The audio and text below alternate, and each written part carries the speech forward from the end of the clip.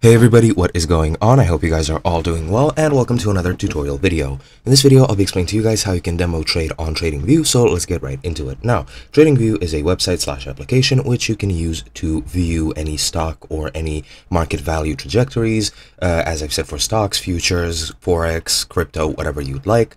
You can use indicators as tools to make analytics more clear, to analyze the actual movements, and to give you more data.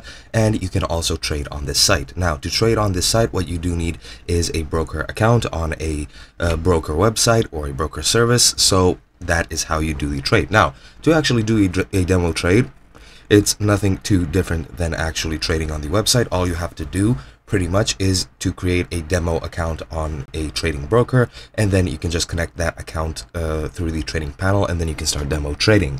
Now, the way you do this is by actually going to the trading panel and actually seeing which brokers are available to you. Let me just expand this window real quick, and once you expand it, these are the ones that first come up. However, you can click on see all traders, and here you have a very big comprehensive list of traders.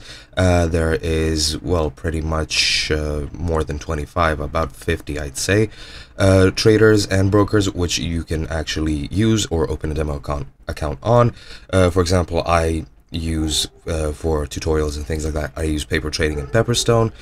So you can choose whichever of these you want. You need to research yourself which have a demo account available, and then just open up a demo account, and then just to connect it, just click on the trader you want, click connect, enter your credentials of your demo account, and then you'll be able to trade or demo trade in this app. And that's pretty much all you have to do. Hope you guys enjoyed. I'll be seeing you guys next time.